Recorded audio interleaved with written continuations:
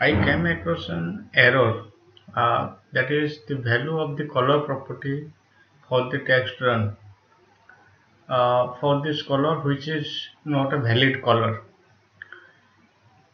So what I have done here, I have used a simple dataset and set the background color here for the text box. You can see it is white, but not exactly it is white color. It is a no color. So SSRS does not support no color. So we need to change here the proper VGA color.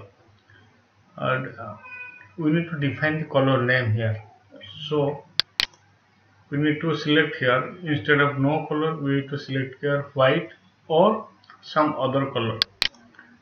Now I have selected white. If you run now, it is running fine. So these are the small things we need to take care while designing the SSRS tables and setting up the colors. Thank you.